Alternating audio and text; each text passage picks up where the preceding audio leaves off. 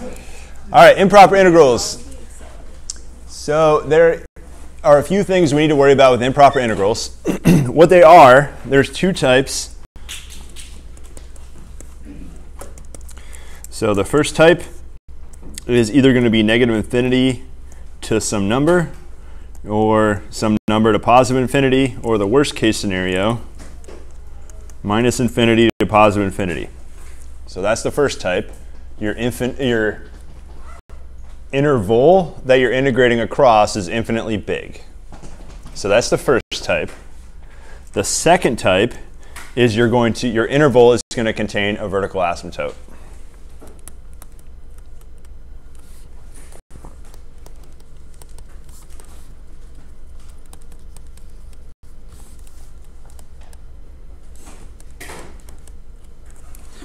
So I wrote examples for type 1, but I can summarize all these. Your interval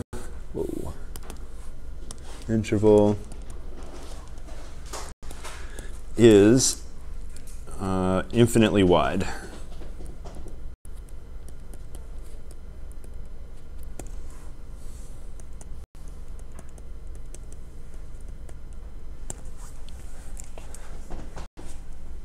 All right, so of those two types, let's start out with some examples on the first type.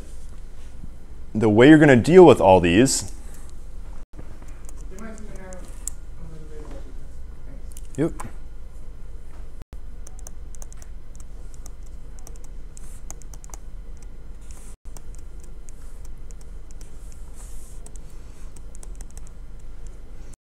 So you integrate these carefully with limits.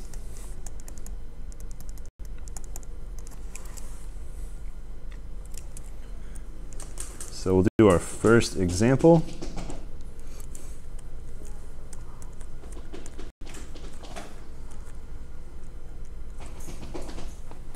All right, this function has a vertical asymptote. Where is the vertical asymptote? So our function is 1 over x squared. Where's the vertical asymptote?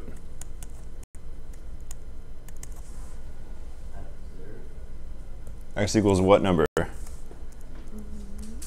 0, right? So when you divide it by 0, is 0 in the interval. So I'm going to write down our interval. Interval is 1 to infinity. Is 0 inside this interval? Nope. So our interval is infinitely wide. However, there is no vertical asymptote where we are integrating. So any questions on that idea? There is a vertical asymptote, but it's not where we're going to be integrating.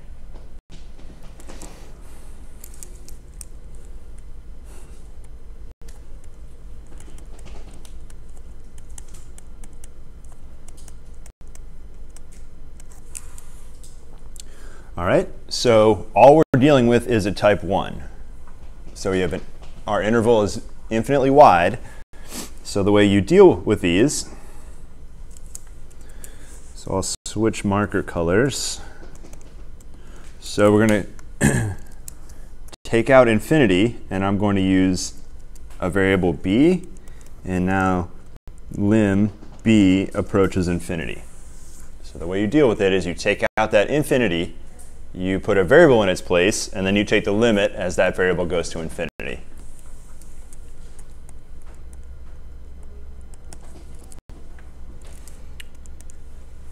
So any questions about that change right there? I just took out infinity, and I put in a variable that's going to go to infinity.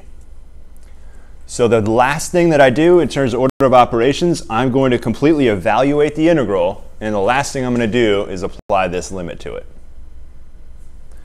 So you're going to compute integral first.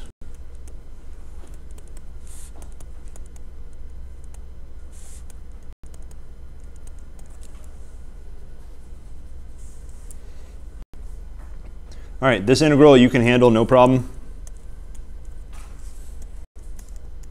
I'm going to solve, or you're going to solve the integral over here on the right side, so go ahead and do that. Don't worry about the limit, just leave the limit off. We'll bring this back, once we integrate it, we'll bring it back and write down the antiderivative right there. So just compute the integral.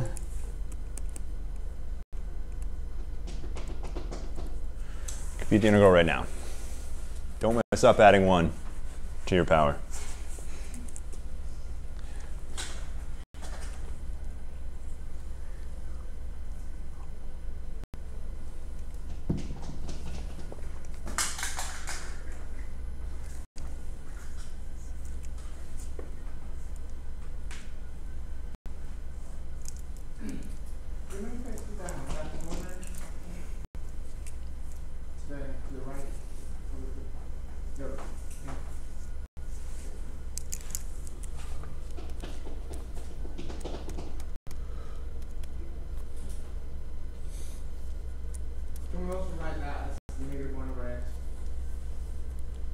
As long as it's the same thing.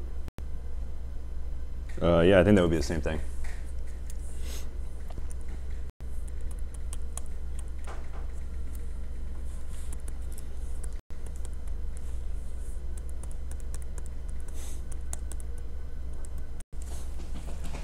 All right, so any questions on that antiderivative?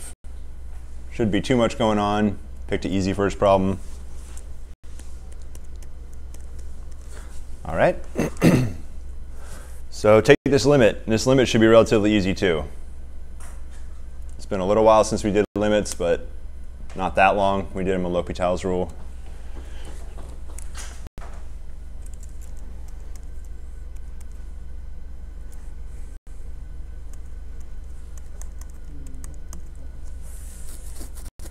So that 1 over b, when b is really big, that's really small.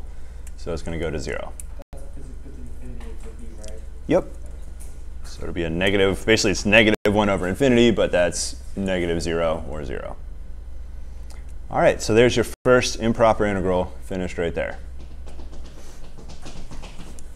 If it was a positive, it would have been positive infinity plus 1, which is just infinity.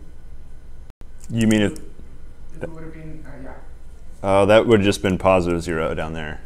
Okay. Would have been the same thing. Okay. So we're doing this because our interval of integration is extremely wide, right? So we're going to have to get a limit of it. So if we ever see our integration limits being... Yeah, that infinity right there was the reason this was improper. So this question, so our integral from 1 to infinity of that thing is 1. Yep. So that means you have an area that's infinitely wide, yet its area is 1. So what does that mean? I can draw it out. It's easy to graph 1 over x squared, right? Yeah. Let's go ahead and graph it. Let's get crazy and graph from 0 to infinity. We'll graph the entire 0 to infinity. It pretty much looks like that. It's got a vertical asymptote at 0.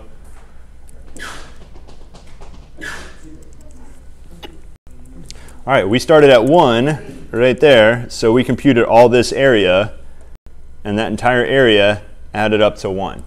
Even though it goes on forever? Even though it goes on forever. So what that means is it gets really, really skinny really quickly. I didn't draw it that accurately. But it still keeps going. Yes. It won't stop, can't stop. So it should seem weird that an infinitely wide thing has a finite area. Yeah.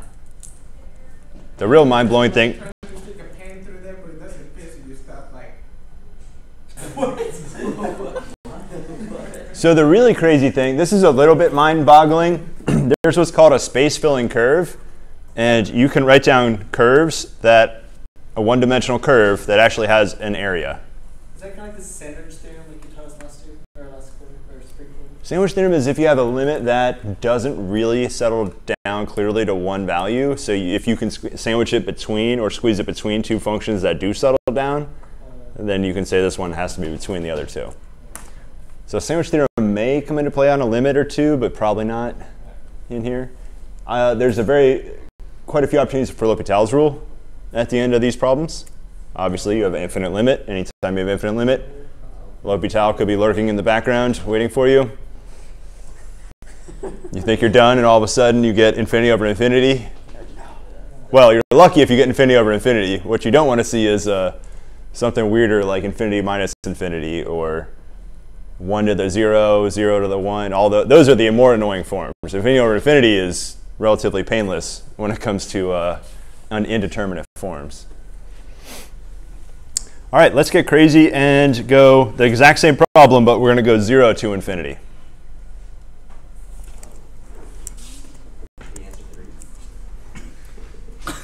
Actually, I believe no, but I think it may be actually. Depends on the symmetry. I see what you're saying because there's that. Yeah. The only question is, that's definitely 1. Yeah. The only question is this area the same as that? I think it's close, but we'll find out really quick. It's actually 3.14.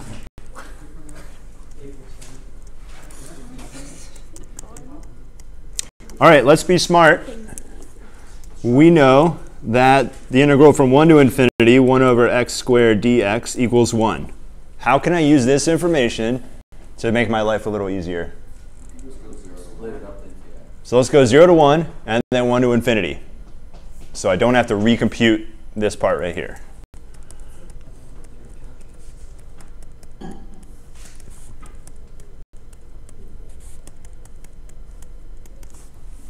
So that's calculus 2 rule right there. Hopefully you remember that rule. You can just split up your interval basically at any midpoint. The one that made sense was 1 because we computed that guy already. All right, so the last one's plus 1. Now you can say obviously because it's obvious. What we're going to do with the other one, 1 over x squared, even though our endpoints are fine, 0 and 1 is fine, we do have an issue because we have a vertical asymptote happening at 0.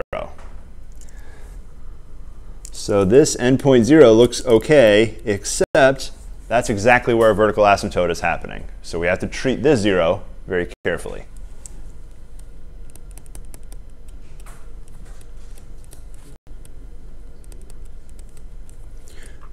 So the way we handle that is just like what we did before. We're going to use a limit. I'll use the same letter. B approaches 0 from b to 1.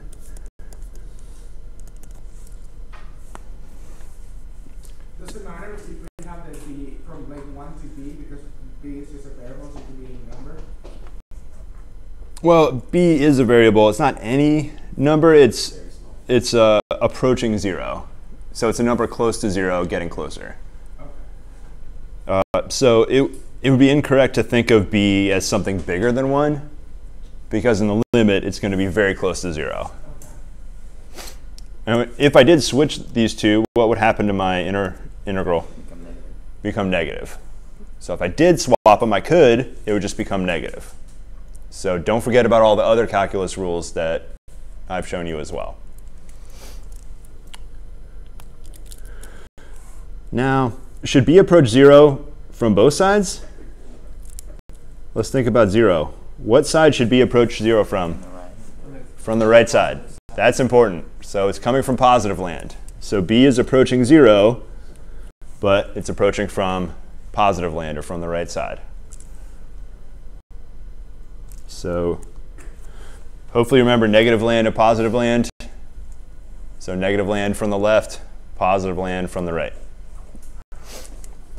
All of these limits, whenever you have vertical asymptote, you're going to have to approach on one side. Depending on, you have to think what side are you approaching on given your interval, or your integral. No, interval. Given your interval, what side should you be approaching? All right, so go ahead and compute this out. It's the same, antiderivative is the same. That's not hard. But be careful with your limit now.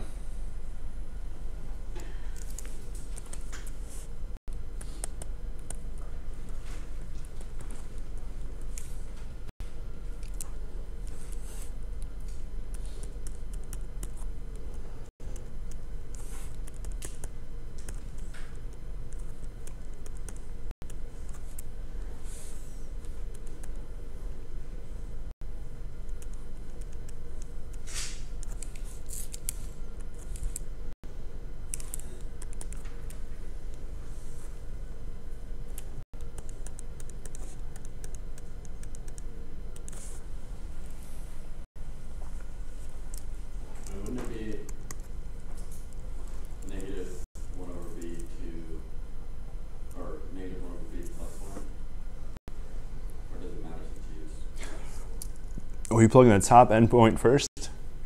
So that's a negative 1 over 1 right there, minus the negative 1 over b.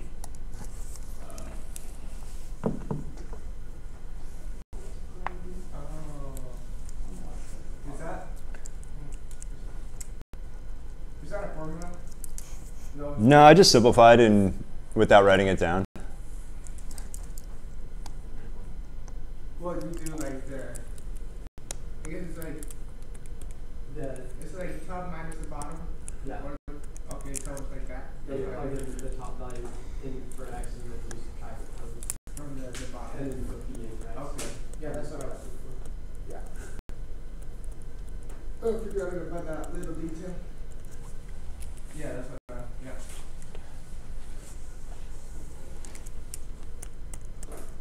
All right, what in the world's 1 over a positive, tiny positive number? That's infinity. Positive or negative? Positive. Positive. That's why it mattered what side we were approaching 0 on. So if I was approaching 0 from negative land, this would have been negative infinity. But we're approaching from positive land, so it's negative 1 plus positive infinity, which of course is positive infinity. All right, whenever you get infinity or negative infinity, we say that this is not integrable or not able to be integrated. So if you get infinite amount of area, you say that it's not able to be integrated.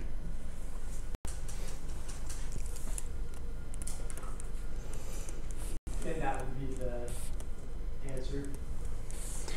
It's just not. Yeah, on web work, I think it would be does not exist would be some of the answers on there. So infinity is not like an indefinite integral because when you do an indefinite integral, you have the plus c. The plus c could be also an infinite number. The plus c is for an indefinite integral if there's no endpoints. That's where you get that plus c. And c is always going to be a finite number. It'll never be infinity or negative infinity. Okay. So, how is it that like the symmetry of it was like the same on each side of 1? but Well, on one? so what we just found out, the areas aren't the same, so it doesn't have the symmetry that we thought it was going to have. Because how could one of those areas be 1 and the other one's infinity? Those are very different amounts. So this does not have the symmetry that it looks like, that my graph maybe led you to believe. So you lied. No, I just can't. Well, you assumed, and you assumed I could draw. So between 1 and infinity, there's a 1 area, but between a very small 0 and 1, there's infinite? Yes.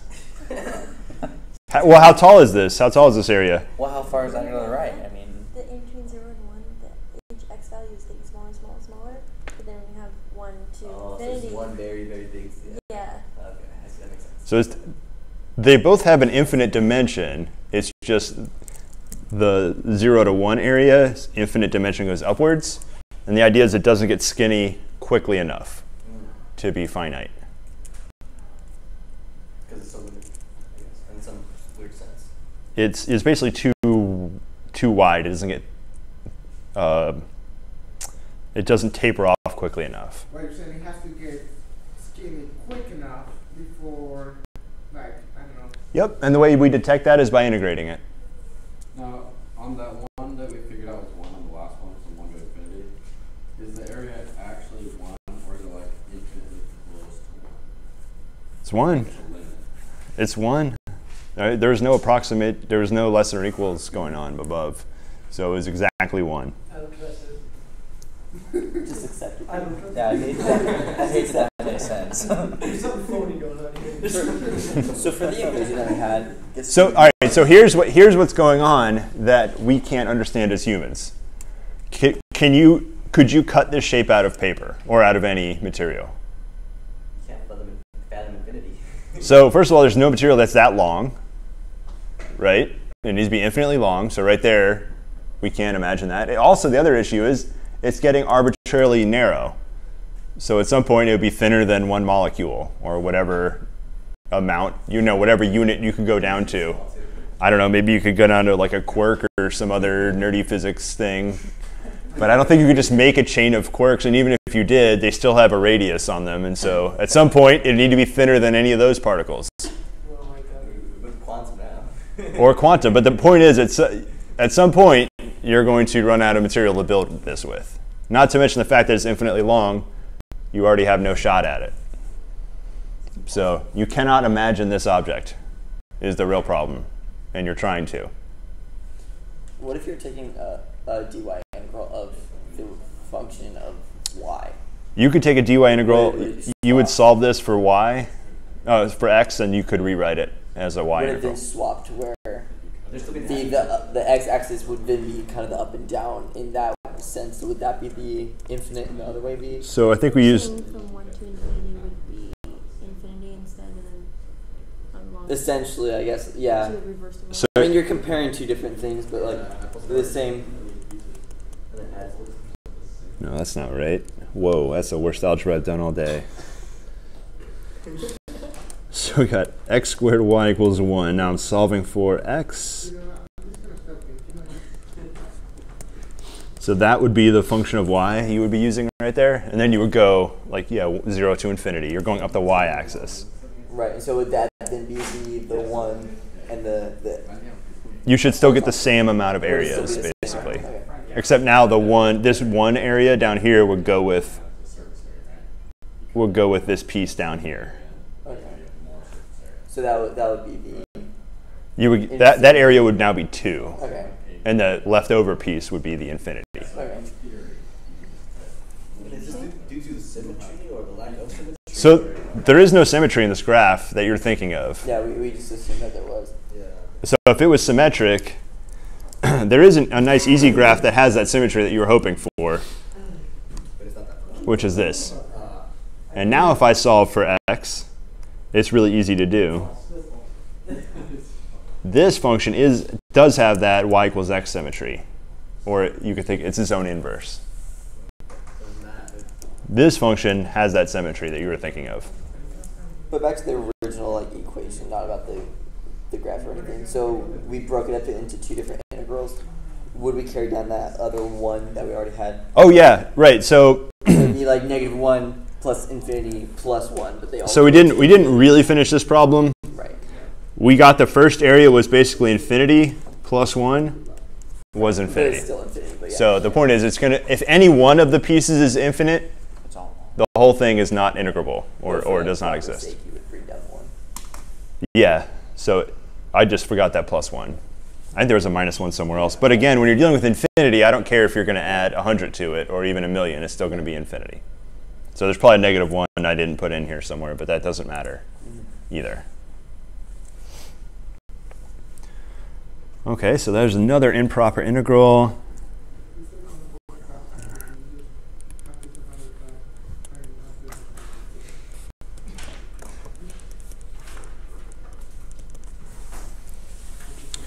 All right, so there is another rule with improper integrals. You can only have one limit per integral. So I'll write down what you're not allowed to do.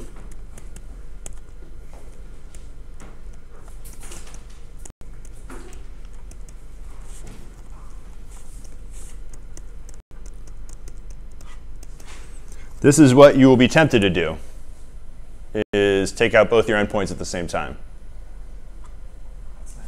So this right here is way more difficult than you think. And one of the issues with limits, they're not commutative. So I can't just swap the two. So taking two limits is actually way more difficult than anything you want to do, even all the way through Calc 4. So we're not going to ever take two limits in a row. So forget that, not a good choice. I do need to have two limits, but I can't attach them to the same integral. So what are some ideas? Split it at 0 or 1. So we're going to split it up at an x value. Doesn't matter what x value I choose. Let's think about vertical asymptotes. Any vertical asymptotes for this 1 over 1 plus x squared function? Nope, I chose this function because I want to eliminate, didn't want to have vertical asymptotes. So I don't have vertical asymptotes here. If it was 1 over 1 minus x squared, that's a different story. But I didn't want to deal with that right here. All right, so what's a good x value to split it on? 0. So there's no vertical asymptote. If there was vertical asymptote, I'd have to be careful and split it around that as well. Let's go 0. 1 would be okay, but when you can use 0, go with 0.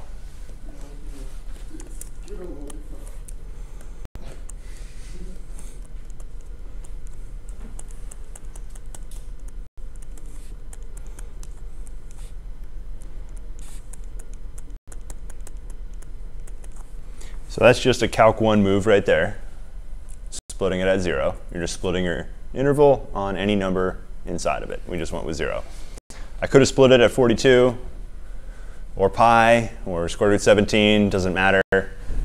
But remember, you're going to be plugging this in at the end, so you want to split it on a number that's nice. All right, now we're ready to apply both those limits in here. So I'll switch to blue for this. So I'll just use an A for the first negative infinity endpoint. So we're going from A to 0. Plus lim will go B on this to positive infinity, 0 to B.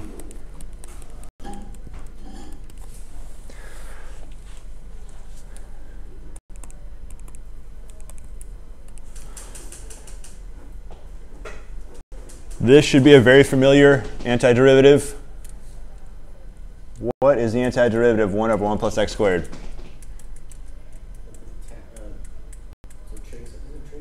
It is a trig. Which trig or inverse trig or inverse hyperbolic trig?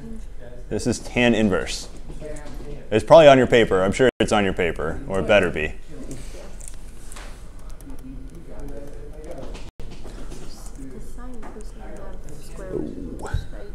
All right, so go ahead, take these antiderivatives, and finish this off. The limits might be tricky, but think about the inverse tangent function, what the graph looks like, and what your limit is. Your last step's probably the most tricky. So I'll give you about 2 minutes to finish this. The limit part's going to be the most difficult at the end.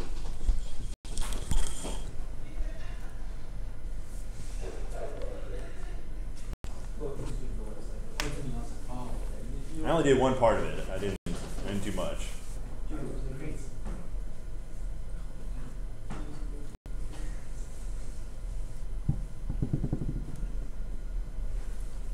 Any questions? Good time to ask.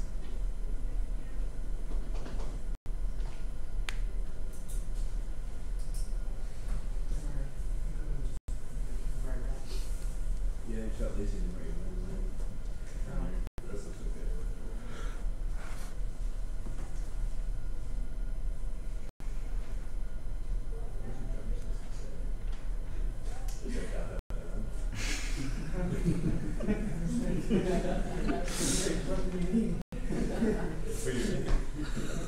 I know there's no way. There's no way. That's not my real name. What I said earlier. He made it up. Yeah. It's just one. That's very reasonable. Everyone's so believable. Dude, I was cool. When I was working at Subway back in the day, 5 years ago, Justin said, "What's your name?" You know, I gave him the whole spiel. They'll believe me. What do you think of this man? Dude, genealogy. It's okay so far? What's tan versus 0? I was just like that. I feel like it's probably 0, but Well, 10 or something. I mean, technically they get canceled out anyways, so.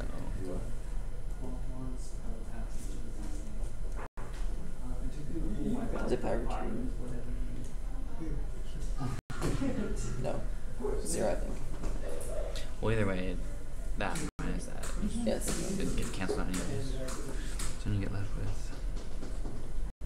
Any versus 0. Questions over here? I don't think so right now. All right, do your best to graph tangent inverse. You can graph one period of tangent and then swap the x and y axis. That's how you invert graphs. Swap x and y.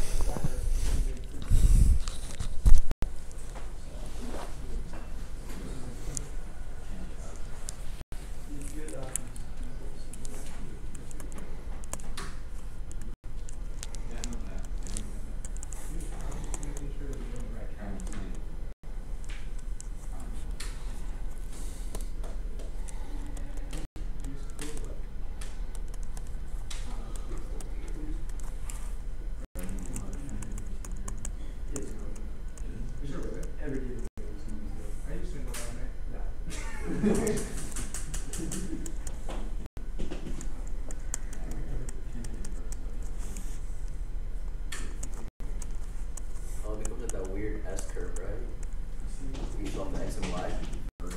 Yeah, it looked kind of like an elongated S. Yeah.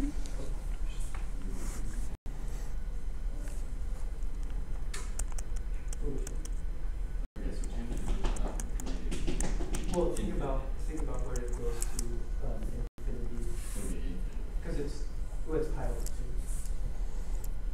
right? Do you see what I'm saying? Oh, Because if you're finding look at that. Tan inverse 0 is 0, so technically they're both 0 already, but if it wasn't 0, they would cancel each other out. Because of what? Because you have tan inverse 0. Remember, tan inverse 0 doesn't depend on A. No, you're saying if they weren't 0, they would still cancel out. I was wondering why they would cancel out if they weren't 0. So the second one is minus tan inverse 0. So add them together, you get 0. because it's positive. A positive and a negative. Oh, so they would have been both the same numbers, but you're saying. Yeah, if they were like pi over 6 or whatever, they still would can't. So for example, if I broke this up at like pi over 2 for some reason, they would still cancel out. Okay.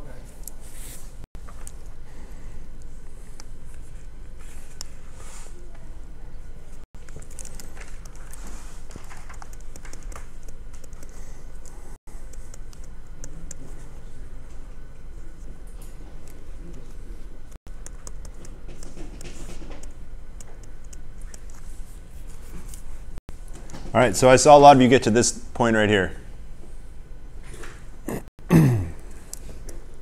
So I'm going to draw one period of tangent graph really quickly.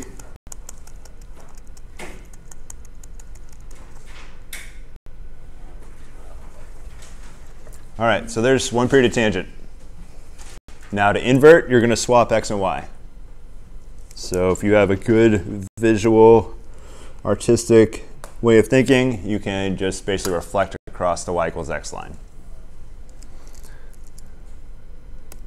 So I'll draw a tangent inverse here. The value, while if it was just tan, if it was just tan, that it'd be inverse. So there's tan inverse. All right, so all I did was I swapped the xy axis on the tangent graph. All right, once you see this graph, what happens to tangent inverse if you go all the way to the left? Negative pi over 2. So if I keep going left, left, left, I get closer and closer to negative pi over 2. So this is minus negative pi over 2. And if I keep going to the right, I get regular pi over 2. So it's plus pi over 2. Add those together, you get regular pi. So that infinite amount of area is pi.